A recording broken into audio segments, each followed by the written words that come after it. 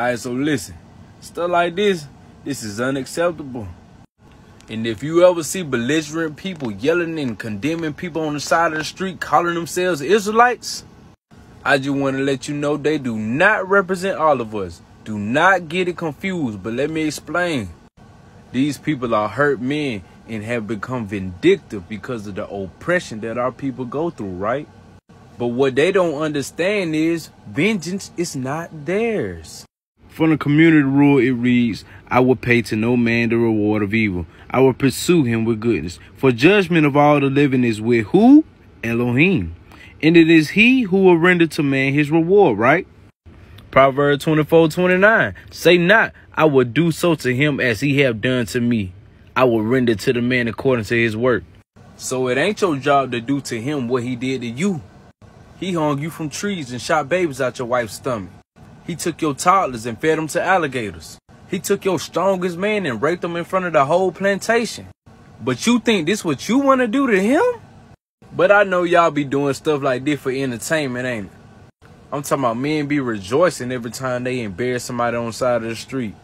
Proverbs 24:17. Rejoice not when thine enemy fall, and let not thine heart be glad when he stumble. So don't rejoice when nobody fall, not your enemy, not your homeboy, not your mama, nobody. Matter of fact, what Israelites supposed to be doing in the land of their captivity is repenting. Why? Because the reason why the oppression is going on is because something we have to fix. Nobody else. So calling everybody a heathen, talking about how they gonna die or you condemning them is not gonna fix your problems. But this is what you should be doing.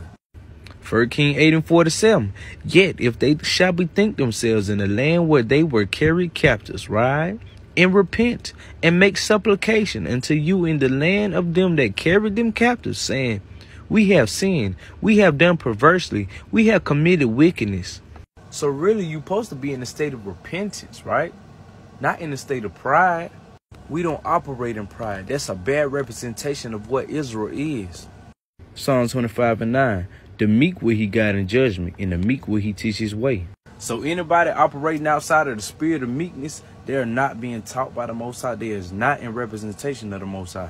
Keeping the commandments of the Most High will have you portrayed in a different way than that. Deuteronomy 4:6. Keep therefore and do them, for this is your wisdom and your understanding in the sight of the nations. We shall hear all these statutes and say, surely this great nation is a wise and understanding people. So people should be able to